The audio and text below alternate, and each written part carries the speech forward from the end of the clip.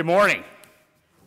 I'd like to welcome all as we gather for worship here at the Moravian Church. For those of you who are here today and those who are worshiping with us online, it's a blessing to be together as we gather for worship with our God. Just a few announcements. Let you know, please, this month is the month to sign up for our financial commitments for the coming year, and those forms are in the bulletin, and you can leave those back in the back or send them to the office. Next Sunday, we'll be passing out the Operation Christmas Child boxes, so you can start thinking about that as well. Also, we're hoping to begin Coffee Huss again here very soon, so if you want to help out with that, the sign-up board is in the fellowship room, so please go in and plan on taking a Sunday to help out with that. Also, next Sunday, we're very excited. We're going to have a guest here, Reverend Greg Barron, who is beginning a new ministry of the province in Green Bay called We Belong, is going to be here to share a little bit about the vision of that ministry. So he's going to be sharing a little bit in worship. He's also going to be providing special music, and also then immediately following worship, he's got a presentation to make. And I know some of our young people are aware of this new ministry because he was at church camp this summer. So we look forward to being with Greg, and it's a Thursday night game, so you can stay after church next Sunday, okay? So, and then finally, a correction to the schedule. We are not having youth fellowship this week. We're taking a Halloween break, so no youth groups this Wednesday. With that, let us now prepare our hearts to be in worship together.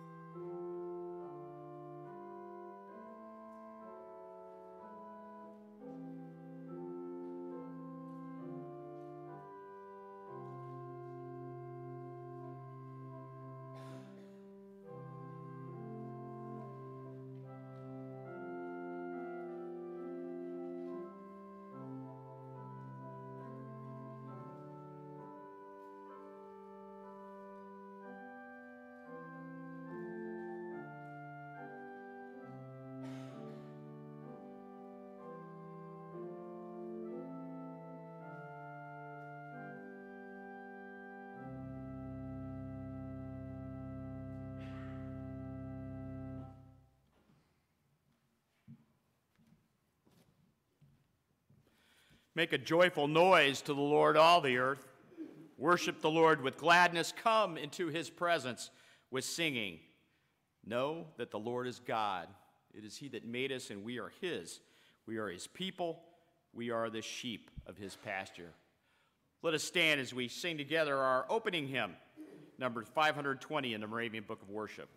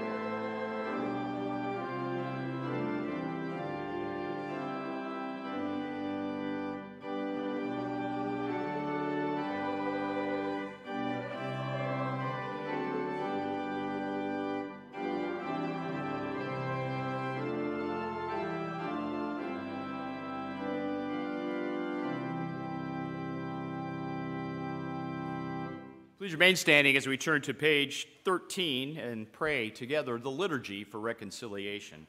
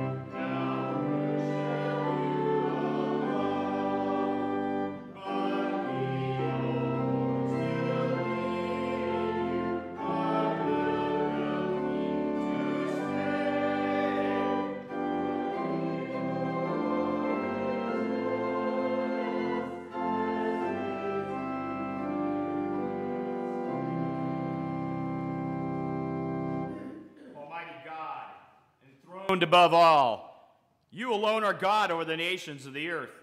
Even the planets, the stars, and the galaxies are placed by your hand. Where could we go from your spirit? Where could we flee from your presence? If we go up to the heavens, you are there. If we go down into the caves of the earth, or the depths of the sea, you are there. God of all creation, we sing praises to your name. We stand jubilant before your glory, power, and beauty. God of certainty, God of truth, our confidence is in you and you alone. Yet we live in a fallen world, and we are an imperfect people. Our world is filled with pain and alienation. We know of illness when body or mind is failing, and the loneliness of spirit it brings. We know of separation from parent or child, from friend or neighbor, and the emptiness of life it brings. We know of strangeness in new communities and in changing communities, and the longing it brings. We know of alienation caused by unemployment, poverty, discrimination, and the pain it brings. We've become strangers to our relatives and foreigners to our own families. How can we sing the Lord's song in a strange land? Let our cry for help come to you. I am a God nearby, says the Lord. Do I not fill heaven and earth? I am the Lord your God. I have called you out from the peoples, and you shall be holy to me. We declare your praise, the one who called us out of darkness into your wonderful light. We are a chosen people, a royal priesthood, a holy nation, a people belonging to you.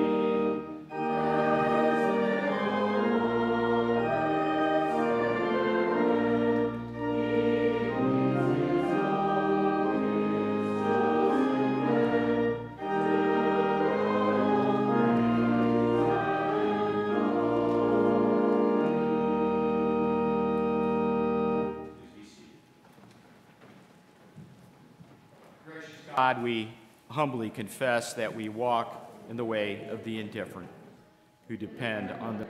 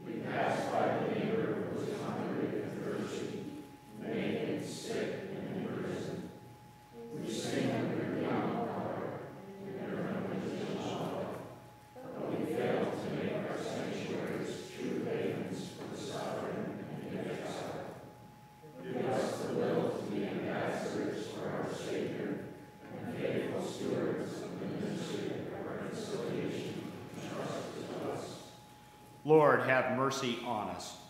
Amen. Without Christ, we were strangers to the covenant of promise, having no hope, and without God in the world.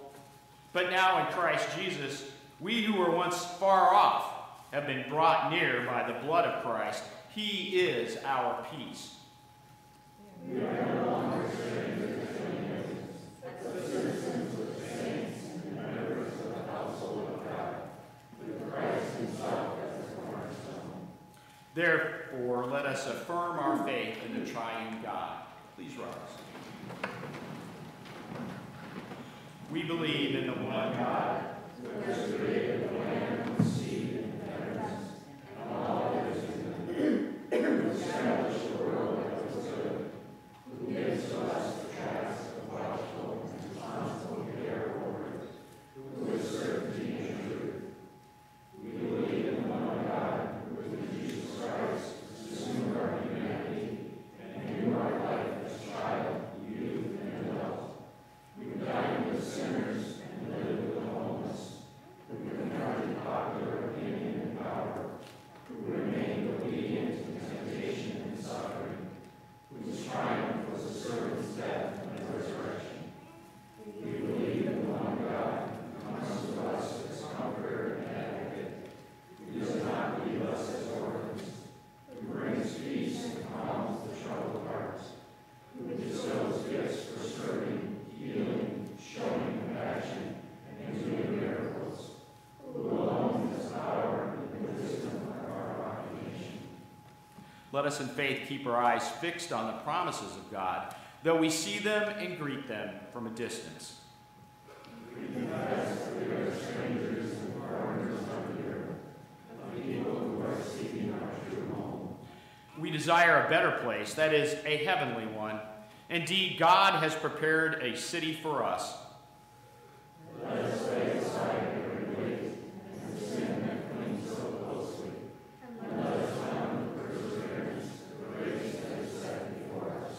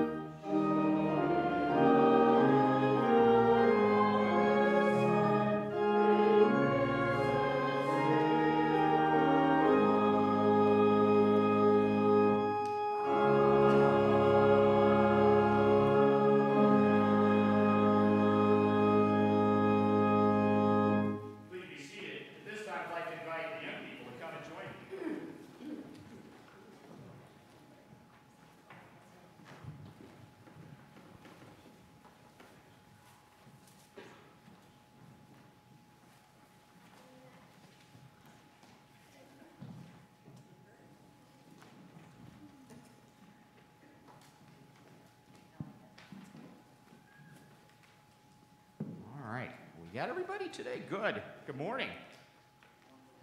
Thank you. So I know in Sunday school you've been learning about the Holy Spirit, right? So one of the stories you guys read about is in the book of Acts, when the Holy Spirit first comes, it comes down and it looks like there were tongues of fire over people's heads. Do you remember that part of the story? So today, we wanted to try to visualize that. Now, though Brian Stevens told me last week he really wanted to have fire going off during the children's moment in church, didn't think that maybe actual flames would be a good idea. So, hi Mo, sit right there. There you go. So, we have a little experiment we're going to do. It involves water and oil and some red dye. Had a terrible time finding red dye. Can you believe that? I have all kinds of, yeah, finally found it. Took me a while. And finally, the most important thing that makes our Holy Spirit active is Alka-Seltzer. So, of course, when I went and pulled out the Alka-Seltzer, I started singing the song. It goes, pop, pop, fizz, fizz, oh, what a relief it is. None of you know that song, nor would you care to. So, but I want to show you what this is going to do.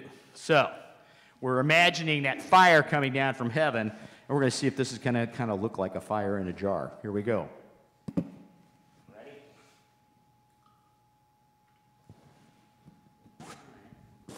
Let's give it a chance. Ooh, what's it doing? Mm-hmm. Does that kind of look like flames? Yes. That's pretty cool, isn't it? Yeah, it's getting better and better, isn't it, Mo? Yeah. So yeah. So we imagine the flames coming down. Yeah, too bad we can't have a jar for everybody, and you guys could spend the rest of the day with the flames coming down. So, well, you know what? You can make it at home, Andrew. All you need is some cooking oil, some dye, and some Alka-Seltzer, and a little water. So the thing is, the fire, though, helps us remind us of the power of the Holy Spirit.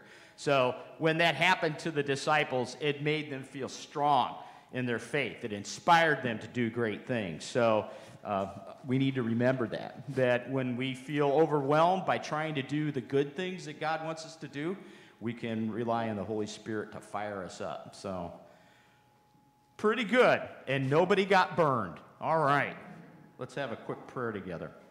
Lord, thank you for these young people and the blessing they are in our lives. We pray that you'll be with them and give them the power of your Holy Spirit to do the good things in this world that you call them to do. We thank you in Jesus' name. Amen. Thanks for coming up.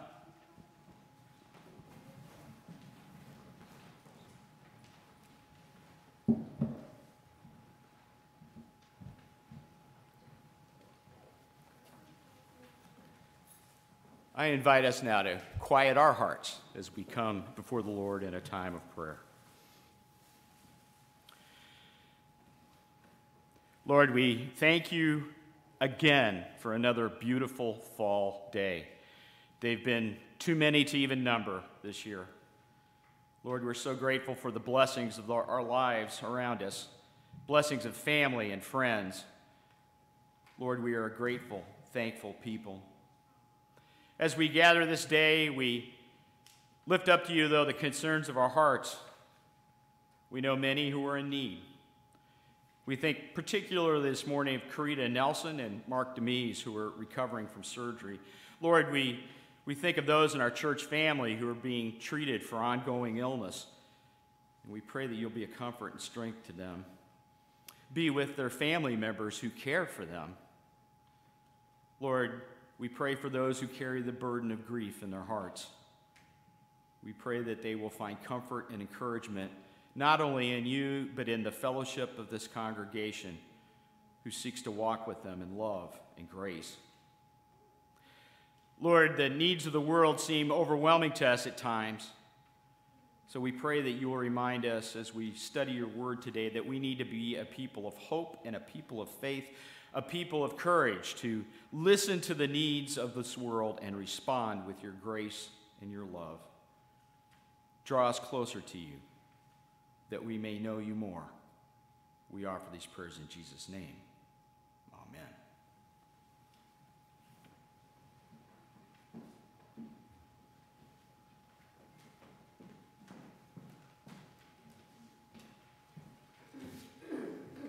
This morning's reading is Mark 10:46 through 52. Then they came to Jericho.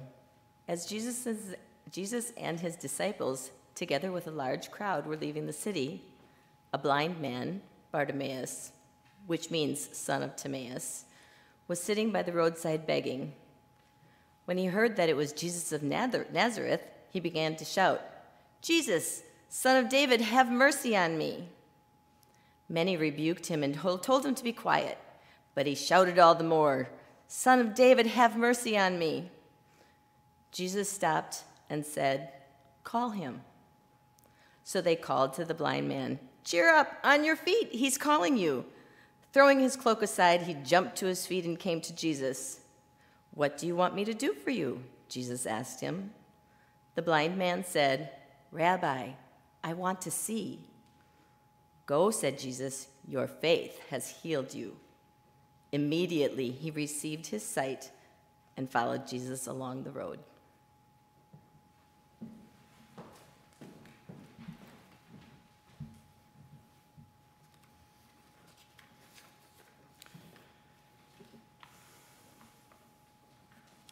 It seems that there are many loud voices that demand our attention. Our lesson today is instruction for us about what voices we should be listening for. Voices that may get drowned out. Our lesson today is about the power of faith in someone who would not be silenced. His name was Bartimaeus. Blind Bartimaeus sat by the roadside in the city of Jericho, probably something he'd done his entire life. And he did what a person had to do in those times when they had a terrible disability or challenge. He begged. He was dependent upon those who would pass by who might give him money. You see, there was no social safety net, and there were not laws or organized community efforts to care for people like Bartimaeus. So when he heard that Jesus was passing by, he began to call out. It's interesting.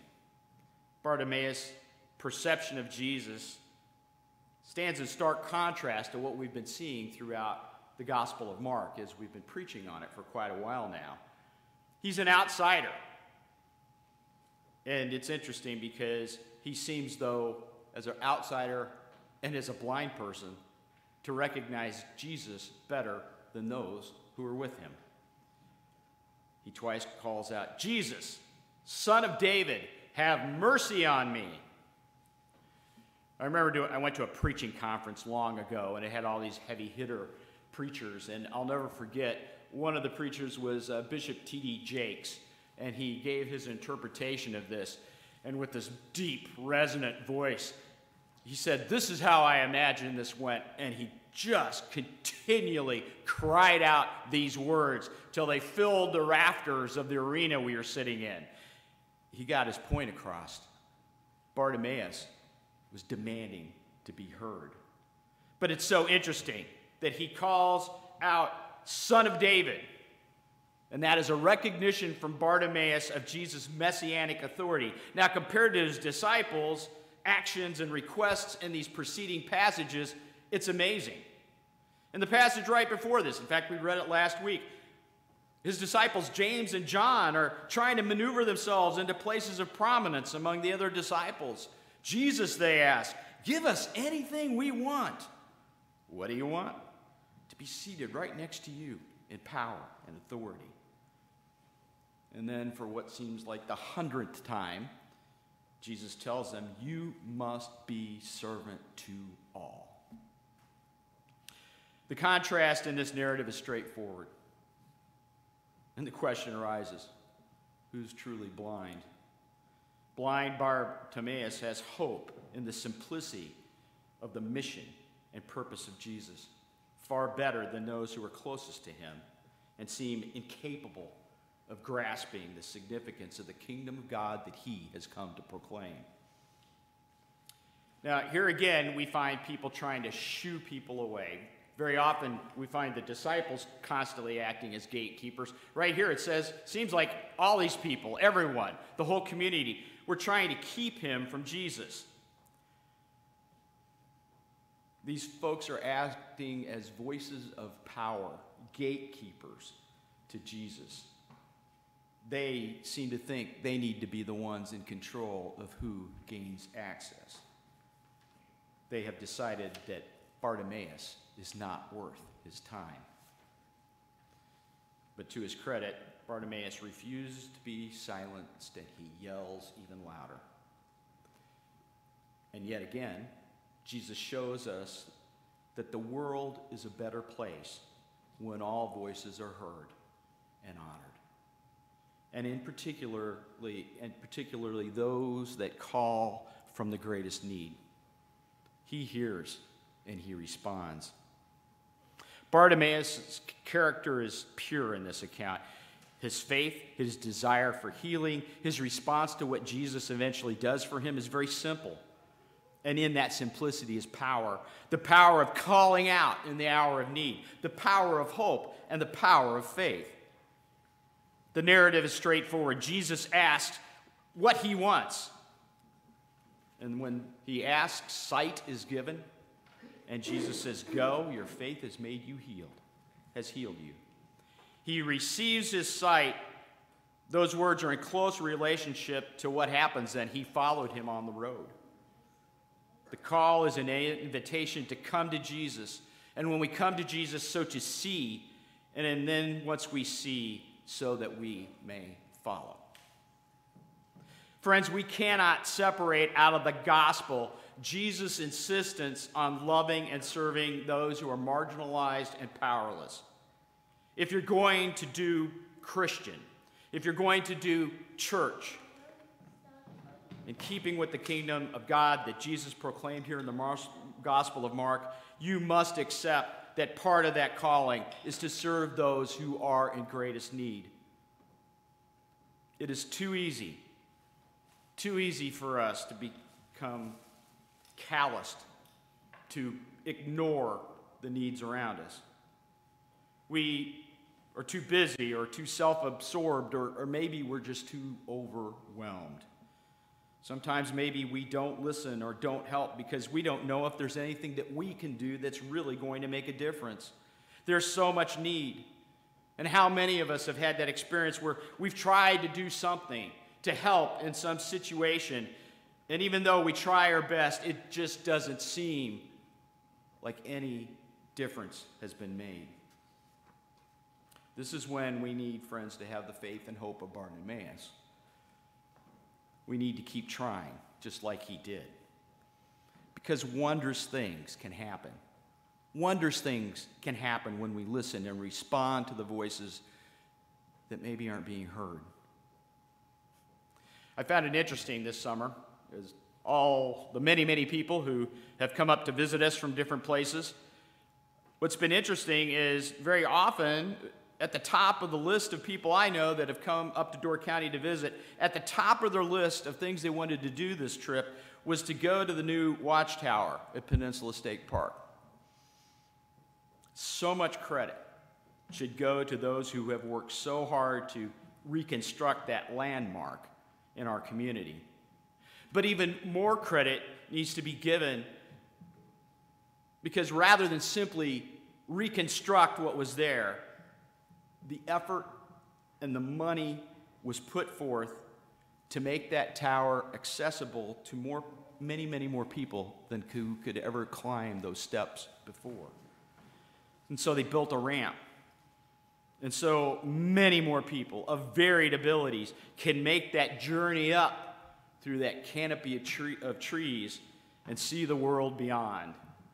I think of Bilbo in Lord of the Rings when he climbs the top of the forest and is able to look out past all of the gloom of where he is with his companions in Mirkwood. When that tower opened, I confess to shedding tears of joy from a report that was made about a dear person I know, Steph Birmingham. Many of you, I think, know Steph. After driving her motorized wheelchair up that ramp, a chair that she's been in her entire life, she drove it all the way up to the top of that ramp, and she was able, for the first time, to gaze out over that beauty of Eagle Harbor. And her response was very simple. I never dreamed I would be able to do this. With just a little vision and some money and effort, that tower made the world bigger for her. It made it bigger for a bunch of people who never dreamed that they would be able to see that.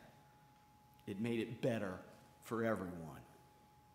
The power of faith is to not shy away from the voices calling out in need, but through faith in action, rooted in hope, doing the work of opening up the world for others, the world can change. All of us are blessed by such work. All of the world is made better by such work, by listening to those voices that we may not pay attention to. When we honor them, we all are blessed. The world is blessed. Bartimaeus shows us, teaches us that we need to speak up in hope and have faith to follow. So as we go about our week, let's make sure our ears and our hearts are open. Let's make sure that we have words of hope and encouragement on our lips. Most importantly, in the face of great need, let us remember that we are following Jesus.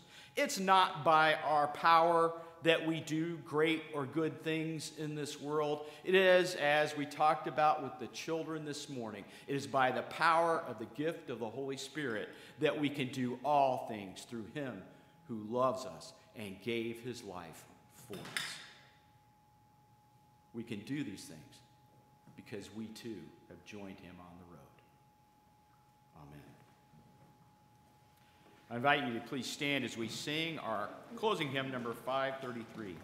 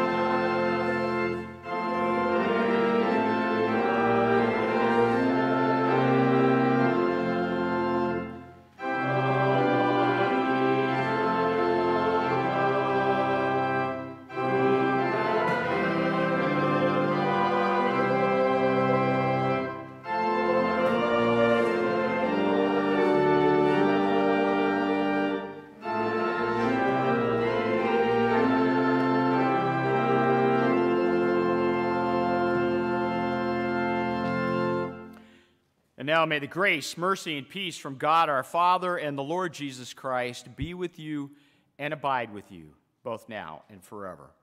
Amen.